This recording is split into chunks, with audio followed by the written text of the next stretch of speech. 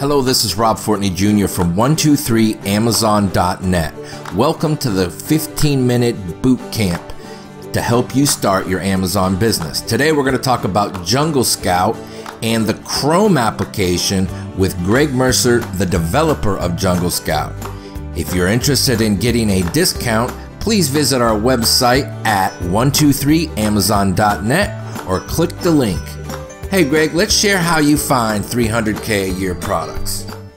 So great. Well, if you could you give us, because some people obviously have never heard of Jungle Scout or don't know, or can you kind of give us an overview of actions and does? Yeah, absolutely. So Jungle Scout is a product research software specifically for Amazon and Amazon sellers. So if we back up a little bit, I've been selling on Amazon for like 3.5 years now. I found the biggest roadblock I had in scaling my Amazon business was the product research phase. It's so critical. If you find a good product, it's almost like a shoe-in. It's all downhill from there. Very easy to be successful. If you get a really tough product, then it is really hard to make it successful. So, you know, what I found was, I was like, okay, I just need to be able to find more good products. And that's kind of how Jungle Scout was born. Before then, it was very manual. I was collecting lots of data manually, making these huge spreadsheets. Or to be honest, I actually had like a small team in the Philippines that was helping me. And we were literally spending hours and hours and hours every week. Yeah, Jungle Scout was born as an automatic way to collect all this data, neatly organize it so you can quickly and easily make educated product research and purchasing decisions. Well, fantastic. That's exactly how we use it. We actually take it, and we the Gorillaz and a lot of the members have, I mean, nothing similar, but we just kind of have to keep track. We try to keep track of all the data too as well, from many other different places too, and try to put it together. Obviously, I know that our people use Jungle Scout a lot more in the boot camp than anything else. And people oftentimes go, what is if I got to have one thing, because, you know, they're bombarded by, you know, many offers for similar or, you know, different ways in which to do it. And every time I always say, you got to go with Jungle Scout. So we're definitely big fans of what you do, Greg. Awesome. Thanks for the kind words. And yeah, if you're just getting started, like looking for a product, I mean, it's a great tool for that. We can kind of talk about it today. Yeah. Okay. So, why don't you, maybe we'll start out with like the older stuff, you know, like what the real essence and how Jungle Scout actually works, or, you know what I mean? Like, here's what the basic tool does. And then we can kind of build on top of that, you know, up to the point where you know, the web app and how that works. And, you know, we go through that. Sure. Sounds good. So I'll go ahead and share my screen then so you guys can kind of just follow along with me. Hey, and if you guys could maybe hold on to the end of the webinar, and we'll catch up with any questions or anything that you might have. All right. So can you see my screen now, Rob? I sure can. Excellent. All right. So yeah, I'm just right here on Amazon. I made a search for marshmallow sticks. I chose that because this is one of my products right here, aptly named Jungle Sticks. So what you do is you can make a search anywhere on Amazon or any of the seller pages, or just about anywhere you see products. And Jungle Scout extensions, an add-on to Chrome browser. So, you know, I'm inside Google Chrome right now. After I've installed it, I have this little JS up here, and I can click it, and it will gather all the data from this page that is relevant for product research type decisions. So I'm going to zoom in actually so you guys can see it a little better. So what we're looking at here, you know, this is the product name, the price, the rank. This is a really important column, the estimated sales. We also have the number of reviews. This is the net after the FBA fees, so how much money is left over after Amazon takes their cut. And these are a lot of the very important key metrics to look for when doing product research or when selling a product. So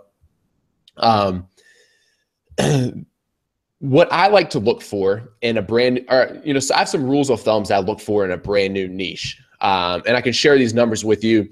You know, everyone has them a little bit different. Rob's might be, you know, it's probably slightly different than mine. It's slightly different than the next person. But, you know, I found these work for me. And then, Rob, I actually like to hear what kind of has been working for you. But what I look for is in the estimated sales, I like to see a total of 3,000 units being sold every month across the niche. So if I look at all the products that are selling marshmallow sticks, I like to see, so these all look like marshmallow sticks. If there was one that wasn't a marshmallow stick, like let's see, this one all was, but sometimes there'll be like, for instance, like might be actual marshmallows on this page or something else. Then I would just X that one out and I wouldn't add it up. So I would add up all the ones that actually are marshmallow sticks and try to find 3,000 units of demand. So this product meets that test pretty easily because even in this top 3 spots, I have about 3,000.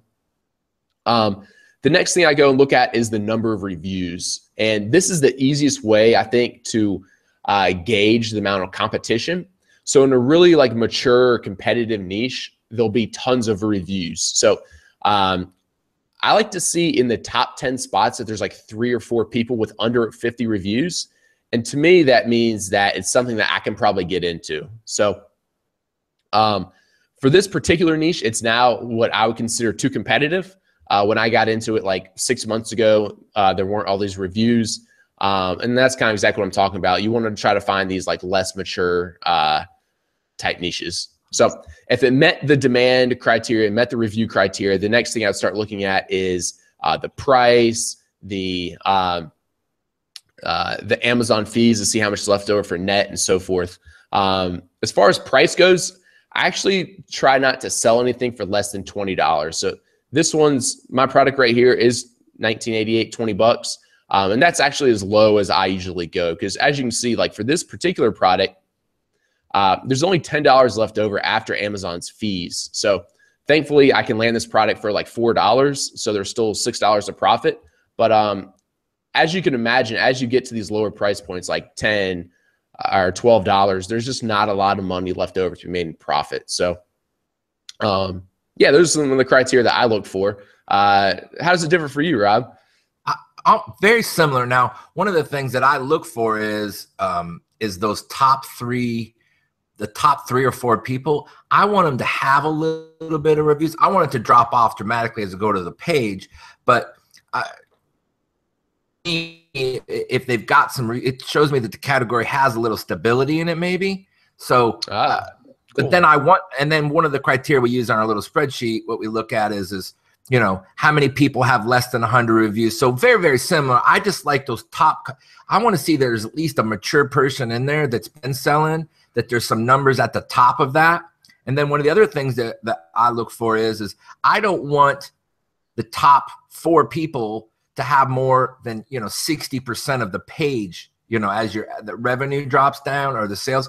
I don't want like all the cop guys only getting all of the sales and revenues in that category. Yeah, that's a really good point. And a lot of times I'll refer to that as like depth in market, right? So like you don't want, if this guy just had all the sales and everyone else was selling like 100, there's something funny going on there, right? He's probably like a really known, well-known name brand or so forth. So that's another good point. Yeah, so I mean, I guess it's very, very similar. I'll let those top guys. I don't want a bunch of people having over 1,000, but like I'm okay with 500 and 700, and then like I call it the fall. Like how does the numbers fall down the page? You know, and I always like to see a pretty decent fall. Now to me, this one's really heavy loaded. As you could see, you know, there's 1, 2, 3, 4. They're doing probably 70% of that first page. Right. You know, so anyway, that's just something that it jumps out to me sometimes, you know, when I'm just looking. And then obviously the biggest thing for me is where that net comes. I also don't, my target is between $17 and $50, really 35. If I can get there, if I'm close to that, I may try to jump over. Now, to get out of some of the competitive stuff under, you know, I 35 on some products. I kind of mix them up in what I'm doing. Cool. That's good to know. I think 19 is the number too. I think $20 is your bottom number, because unless you're landing a product for $1.50 or $2, you know, anything below 20 doesn't leave enough margin. Right. That's what I usually think. So, yeah. So, you know, I gave you one example there just because, you know, I had a product that was selling in it. Of course, you know, we could try some other just examples here just so you can understand how Jungle Scout, the extension works. So again, you know, you just like make a search, you'd hit the button. It's going to, within a few seconds, populate all this information. And then again, If we were to look at this particular product to see if it was a good one, we'd see that, judging by my criteria, if I'm looking for 3,000 units in the top 10, this one probably doesn't have it. If I were to add all those up, it's probably only 1,000 or 1,500. There's not many reviews, which is good, which means it's not a very competitive. If we went by kind of Rob's criteria there, this guy, it's probably like pretty stable, right? He has 620 reviews, but this is pretty easy it would be pretty easy to enter into this market. But they're not selling a ton, right? Like 120, 83, 174. Since it is an exercise product, it probably does really well in January, February. But other than that, it looks like sales might be kind of slow for my particular taste. We try to keep, my number is, I want at least to have, I want under 250,000 in sales in my number. Cause I'm trying to build, and just my strategy is I'm trying to build multiple products doing smaller amounts. So the competitiveness, I don't have to worry. I can be on a page 2 and do a $2,000 or $3,000 sales month and make $500 to $1,000 a month, but multiply it times 5 to 6 products. So I'm not competing as hard. And that just happens to be my strategy right now. Heck, I changed it, 2 times around. So cool. Yeah. Well, I guess what's kind of neat about Amazon, Rob, is that like there's a lot of different strategies like that work. Like you could try to go for a single home run. You could try to go for multiple products that don't sell quite as much. Me personally, I'd probably say I go for something in between there. I like to sell at least like 300 units per month for all my products is what I shoot for. And then, I like to have multiple products so that, if one starts to get really competitive or if you're out of stock of one, kind of all your eggs are in that basket.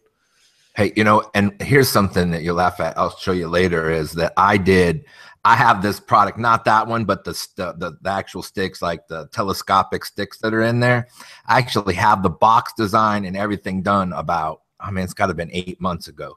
So I was on that curve and then something came up and I didn't end up launching. I actually had the bids on the product. Everything was done, box design and ready to ship. And then something happened and I did something else. So it's funny how. So I was in the same vein as you're running down the same track. That's funny. Cool. So I guess, as you can see, so the Jungle Scout extension, it's really good, if you have an idea, if you're thinking the telescopic sticks or the Pilates ring or whatever, within seconds, you can tell whether it's kind of a good market or niche to get into. Before that, I was going in, I was clicking on each product. You'd have to scroll down here, look at the best sellers rank, and then, from there, decide whether or not you thought that was like a okay bestsellers rank to sell in. But keep in mind that Amazon itself doesn't tell you how many products this unit sells each month. Did you lose my screen, Rob? Yeah, I went back to you. Your pretty smiles on there again. Yeah, sorry about that. I don't know why that happened. As you're doing that, one of the things that I think is very important, though, when you're dealing with this, when you're dealing with the page that you're on, it's super important that you know what keywords, because basically Jungle Scout gives you the answers to the keyword you put into that search on that page. So you can maybe, and I don't know that to be true on the Pilates ring, but there may be another, it may be the main keywords exercise ring, and you've checked Pilates ring, and it's only going to give you, I had a client who came to me, I've got this great product, and they were yoga socks, right? So she somehow had used the keyword Bella socks, and, she thought she had a deal. And I said, go look up yoga socks, and it or yoga socks as opposed to Bella socks, and it it was exploded on her. So right, totally important to make sure that you're searching in your keywords, that you've maybe searched a couple of them, or making sure that you have the main keywords. And sometimes what I'll do is, the auto suggestions that Jungle Scout gives you is a good way. And then, for the $9 a month to pop over to Merchant Words and get that, get that key phrase to make sure that you are searching, the 3 phrases. Because one of the things I look for is how many competitors